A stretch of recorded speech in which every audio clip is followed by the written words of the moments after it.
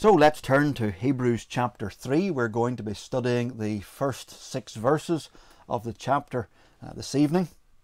And in many ways, this evening's sermon takes us back to the old English exam papers, or maybe a history exam paper. You know that standard question that used to come up?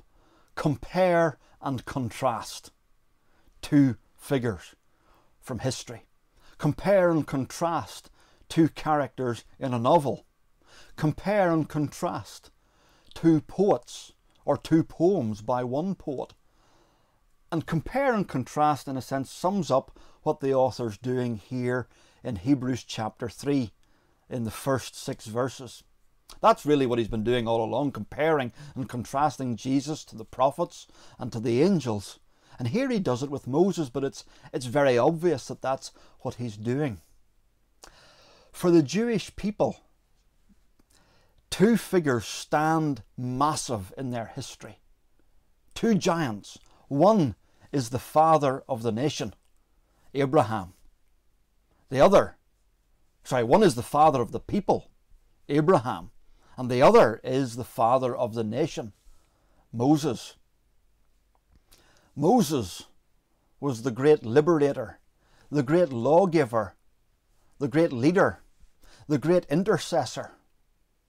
He was the man who went head to head with Pharaoh and spoke face to face with God. Under the guidance of the Holy Spirit, Moses wrote the first 5 books of our Bibles: Genesis, Exodus, Leviticus, Numbers, and Deuteronomy. I remember coming across an interview with some Israeli politicians. The current Prime Minister of Israel, Benjamin Netanyahu, said Moses was the greatest revolutionary of all time. Remember that in antiquity there were grand empires that were based on one principle: slavery. And Moses challenged that twice. He challenged it by taking his people who were slaves in bondage in Egypt, freeing them and taking them to their promised land. But Moses, Netanyahu says, also challenged the empires of the world by providing a moral code for mankind that said it is not the king or the emperor who decides the law. There is a higher law. These, he said, were absolutely revolutionary ideas. And in the same series of interviews, Shimon Peres, a former president of Israel, was asked, what is so significant about the Exodus story? And he said, well, one is clearly the view of Moses. He remains, without any competition, the greatest legislator of all time. And as for the 10 Commandments that he brought down from Sinai, it is the foundation of our civilization.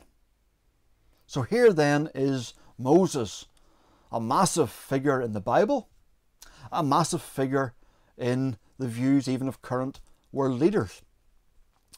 Whenever we look at the Bible, we find that Abraham, the father of the people, is mentioned about 300 times by name. Jacob, about 360. Moses, 800 and more times.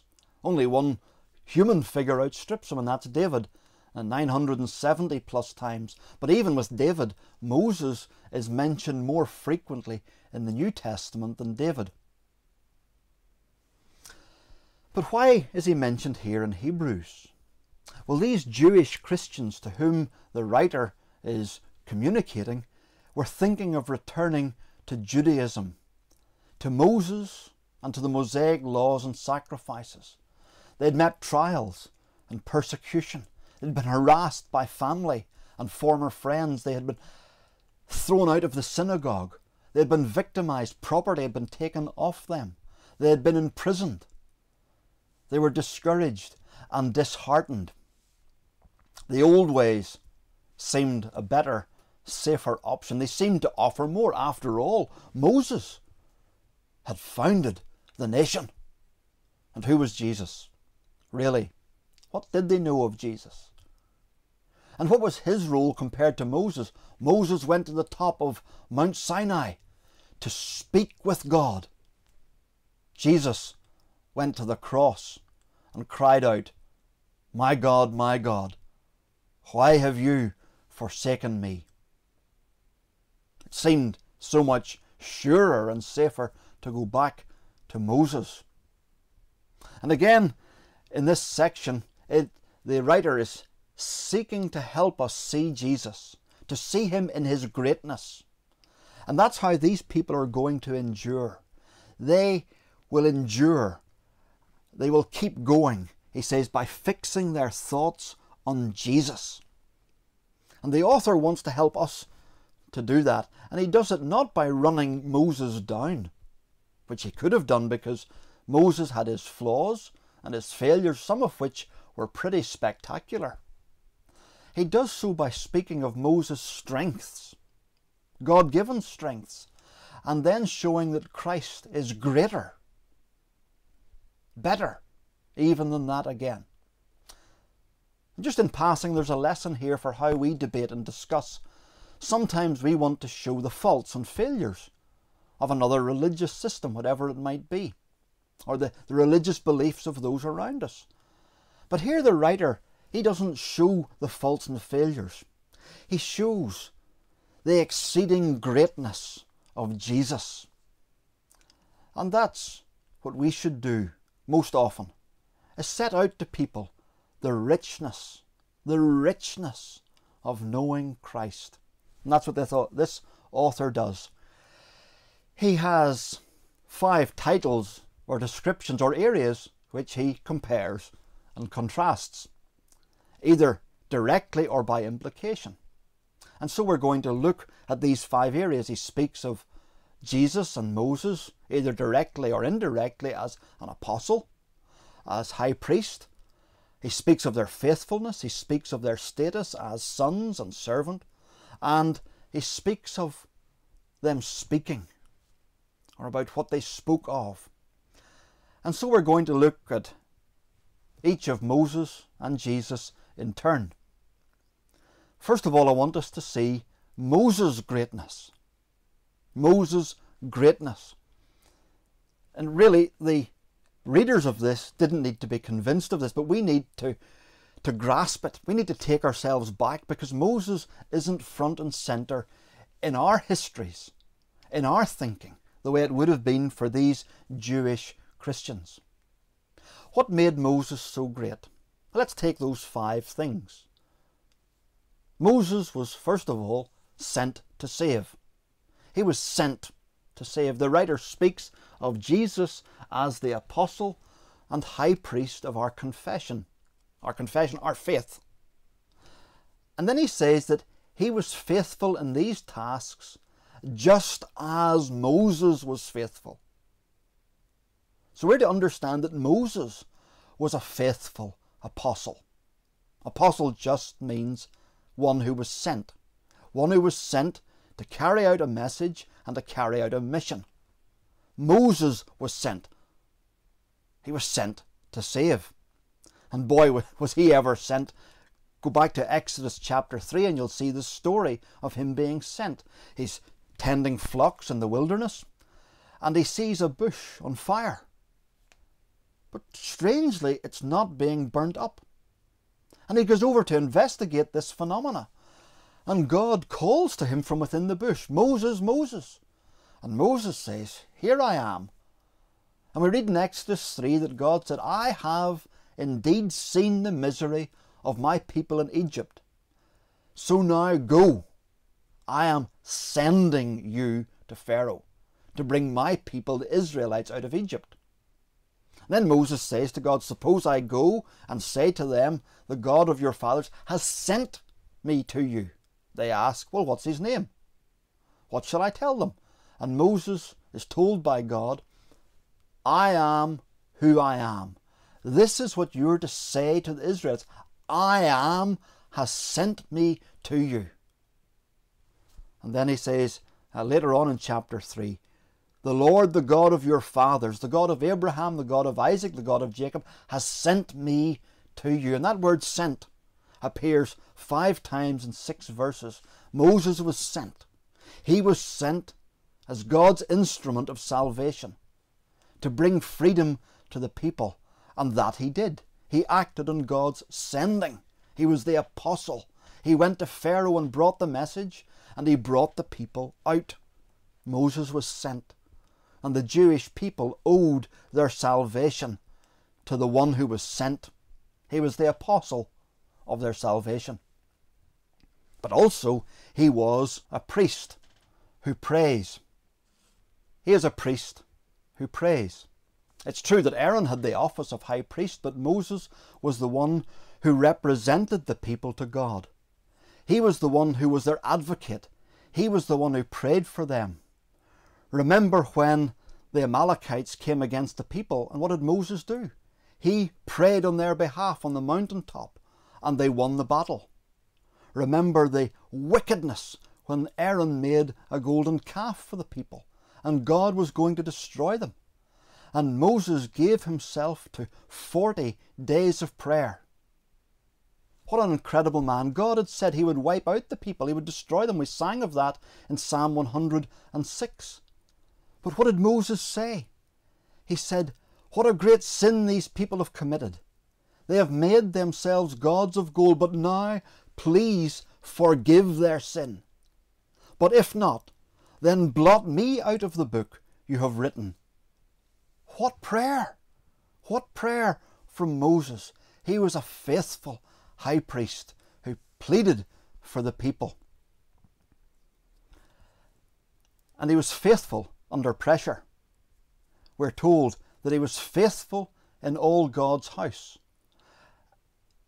And that's a phrase that's taken from Numbers chapter 12.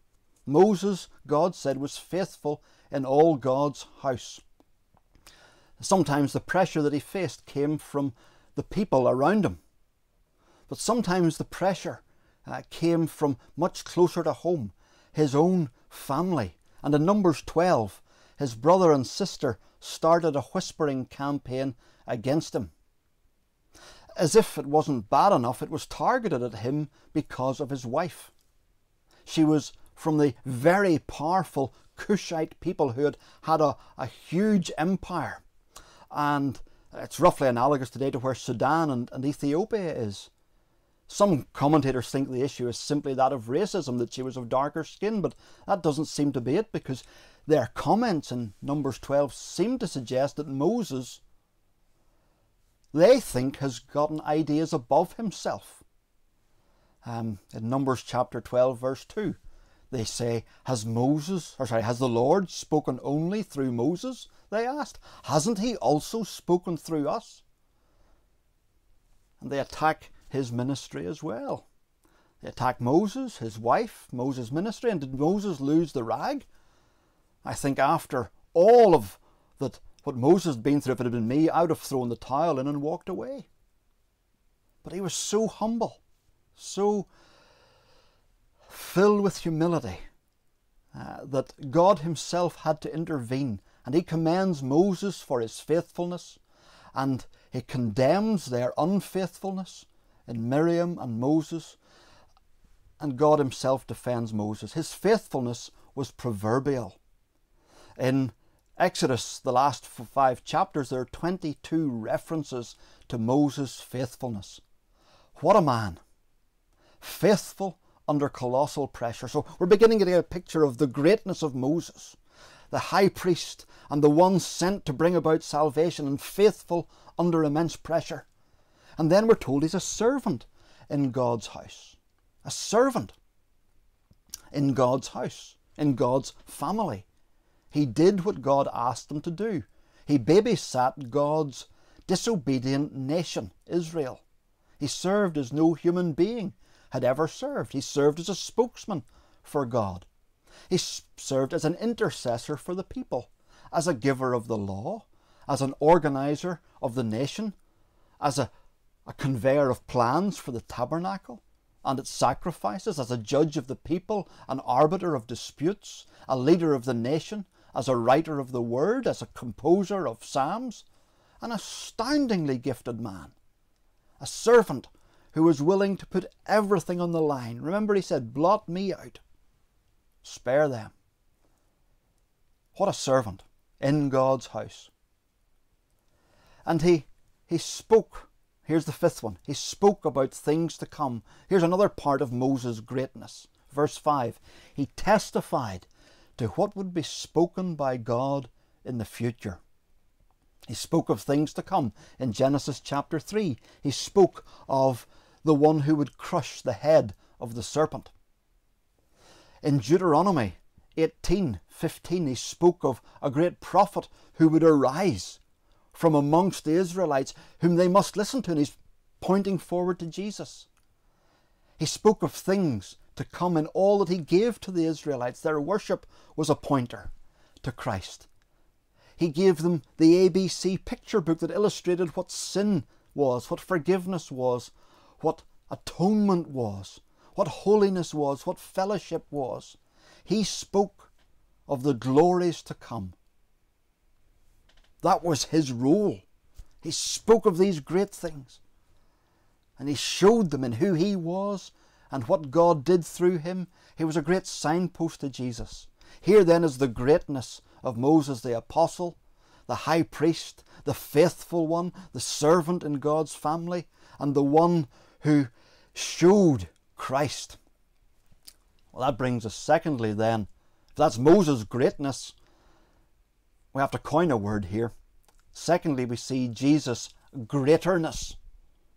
Jesus' greaterness. Moses' greatness highlights Jesus' greaterness. Here we compare and contrast every point. At every point, Jesus is shown to be of greater honour. So let's take those 5 things again. Sent to save.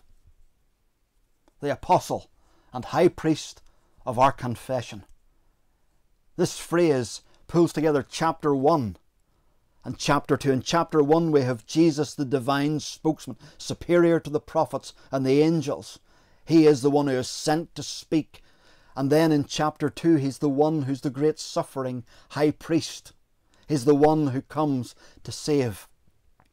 That's why chapter 3 starts with therefore. Since that is who Jesus is, fix your eyes on Jesus. He's the one who's sent to save. But this is the only time in the Bible Jesus is called an apostle. How is it that he's sent? Might be the first time and the only time he's called an apostle, but it's not a new thought. In John's Gospel, Jesus repeatedly refers to himself as being sent by the Father. My food, in John 4:34, he says, is to do the will of him who sent me. John 5:23, whoever does not honour the Son does not honour the Father who sent him.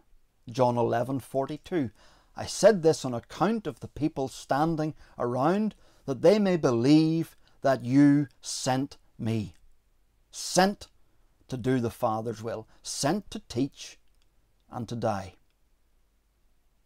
And in doing so, he was sent to free us from a greater slavery than Moses was. Slavery to death. Slavery to sin. We've seen that in chapter 2. And slavery to him who holds the power of death. Moses only rescued us from physical slavery and an earthly death sentence. But Jesus rescued from a spiritual slavery and an eternal death sentence. He was sent to save at a much deeper, more significant, eternal level. Secondly, he's a priest who prays. We see that in chapter 2 and verse 17. For this reason he had to be made like his brothers, in order that he might become a merciful and faithful high priest in the service of God. He was tempted, and he suffered, and he's able to help those who are being tempted. And Moses, for all his amazing intercession or prayer, doesn't come near. He couldn't identify with the people. He hadn't been a slave. He hadn't felt the taskmaster's lash. But we have one who was tested in every way and is able to help when we are tempted. We have a high priest who prayed for us in his lifetime on earth, who prayed for us on the cross, and who prays for us now in the presence of his Father.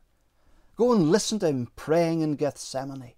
Go and listen to him on the cross. Go and sing in the Psalms of the prayers of Christ. And see his prayers for you. And hear of him praying now in the presence of the Father. What a high priest we have who prays for us. And then he was faithful. But again, here's the contrast. Moses was faithful under pressure. Jesus, in the third place, is faithful unto death. Moses was famous for being faithful, for doing what God asked him. But oh, what faithfulness we see in Jesus. In John 17 he prays, I have brought you glory on earth by finishing the work you gave me to do. Moses was faithful under immense pressure. Jesus was faithful under far greater pressure, asked to do something far beyond what Moses was ever asked to do. Moses was asked to bear the Israelites, as it were, on his shoulders through the wilderness. At least that's what he complained about, that God had asked him to carry these people. But Jesus not simply had to carry his people, but the sin of his people, and to carry the punishment of the sins of his people. And he was faithful. He was faithful in fulfilling all the predictions and all the prophecies of Scripture. He was faithful in all his obedience as a child, as a teenager, as an adult. He was faithful when Peter drew a sword and wanted to hack his way through those who came to arrest Jesus. He was faithful when Judas was betraying him. He was faithful when Peter was denying him and the religious leaders were lying about him. Jesus was faithful to the task the Father gave him. He was faithful when the religious leaders taunted him, come down and then we'll believe. He was faithful to his own mission and not to his honour. To his honour, he could have come down to say, look, I am who I claim to be. But we would have been damned. We needed him to stay on the cross. And he stayed there, faithful, faithful. He was faithful as his Father acted as judge and poured out the full measure of wrath that our sins deserved. He was faithful. And he far excels Moses. Compare and contrast. We look at Moses and think, how did he put up with those Israelites? We must look at the Son and say, how did he put up with our sin? And how did he stay on that cross? Faithful unto death. Fourthly, he was a son. Remember, Moses was a servant in God's house? Well, here's the contrast. Jesus is a son over God's house. What a servant Moses was. But the author says of Jesus, he was in a different category. He was a son. Moses was under the king in the house. Jesus was a son of the king and over the house. In fact, he goes further than that. He calls him the builder of the house. Moses was only part of the house, the family. He was in God's house, verse 5. But verse 4 is saying that Jesus is God, because he is the builder of the house, and God is the builder of everything, and Jesus is the builder of everything. Moses was part of the house, part of the family. Jesus creates the family. That's why the writer starts off in verse 1 calling us holy brothers. Therefore, holy brothers. He's not addressing us and them as his holy brothers, but he's referring back to chapter 2 and verse 10, where we are called holy brothers, where we are made holy by Jesus, and he delights to call us brothers. That's what Jesus does. And we're part, verse 6, of Jesus' house. That's significant. Particularly for these Jewish readers, they were going to be thrown out of the synagogue, what the Jewish people thought of as God's house. But they won't be cast out of God's house. They are God's house. Jesus has made them that. And he's made us that, part of the very building in which God dwells, part of the very family of God. Verse 10 of chapter 2 speaks of bringing many sons to glory. Chapter 3 verse 1 speaks of sharing in a heavenly calling. That's what he's done for us. Moses saw God's glory. Jesus brings us to God's glory. Jesus is the builder and brother maker and the glory bringer. How could people go back to Moses? Here is Jesus' greater greatness. He has made you and me part of the family. Part of the family. Part of God's family. And then, remember how Moses spoke about things to come? Here's the contrast. Fifth thing to note here. He was the one who was to come. Jesus was the one who was to come. Moses had spoken about the future. Jesus was the future. Jesus was everything that Moses' life and ministry and writing had been pointing forward to. And the folly of going back to Moses was that it would prove that you hadn't heard Moses. Everything about him pointed forward. The point of Moses was to point to Jesus. Moses' rescue from Egypt was a picture of the great rescue to come. The tabernacle that Moses built was to point us to God dwelling with his people in Jesus Christ, who came and tabernacled amongst us, so that God would come and bring us to live with him forever. Moses taking the people to the promised land was a picture of God through Jesus bringing us to the new heavens and the new earth. You know how when you go to the cinema there are trailers for the full film yet to come?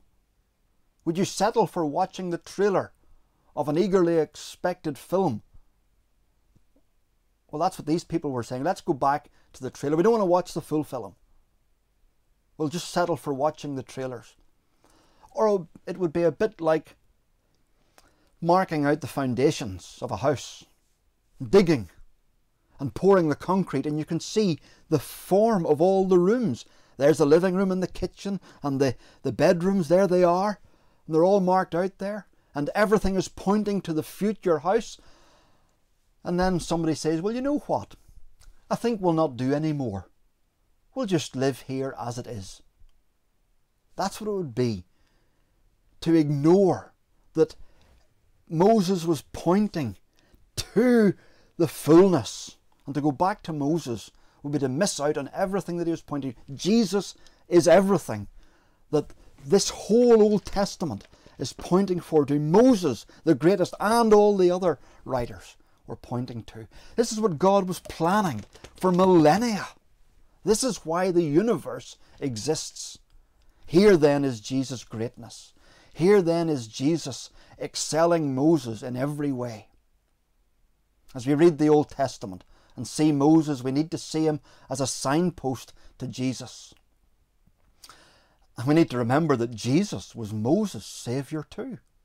Moses may have preceded the incarnation and he may have pointed forward to Jesus, but Moses was depending on Jesus to get him, Moses, to heaven, just the same as the rest of us.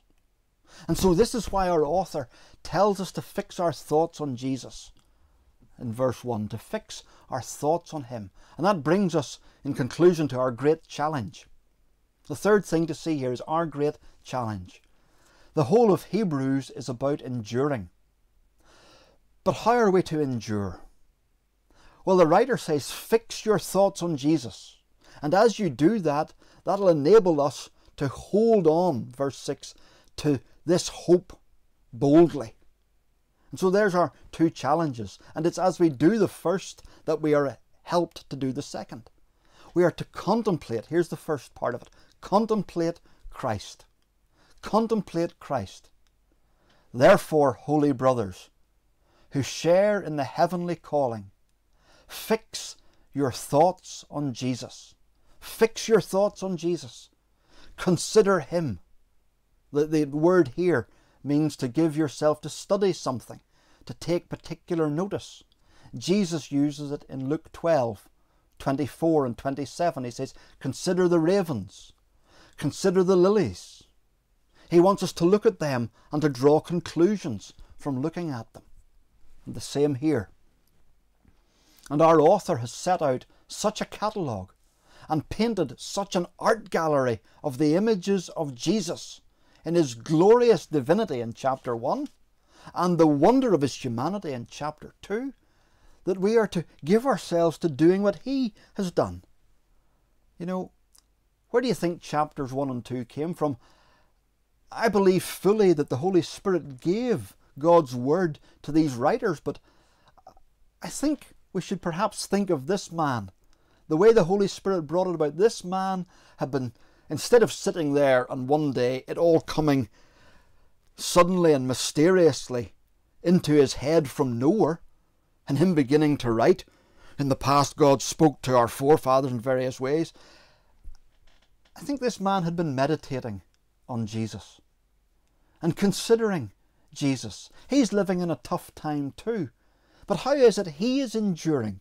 Well, he has fixed his eyes on Jesus. And I wonder if here, under the guidance of the Holy Spirit, he is sharing with these people what he himself had been meditating on and considering himself. He says again in chapter 12, let us fix our eyes on Jesus. I think that's his own motto.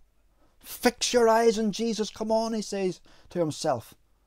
Like the psalmist in Psalm 103, O thou my soul, bless God the Lord, and don't forget all his benefits. Be stirred up, my soul. This man stirs up his soul and says, come on, soul, fix your eyes on Jesus. And now he says it to us.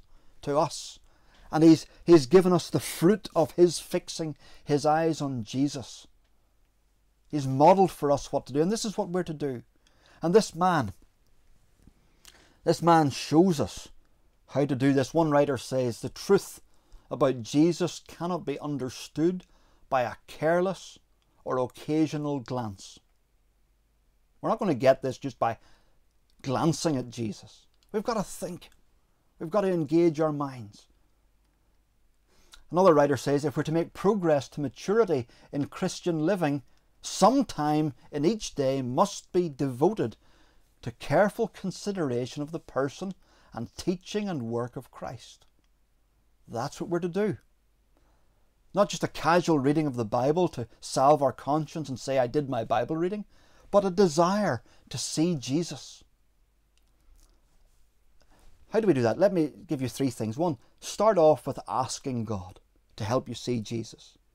We'll sing in a moment from Psalm 27, one thing I have the Lord desired and will seek to obtain, that all days of my life I in the Lord's house may remain, that I, the beauty of the Lord, behold may and admire. This is what I'm asking for. Lord, help me to see more of Jesus. And then look to see more of Jesus. Look to see more of Jesus in the Gospels. Look to see more of Jesus in the epistles.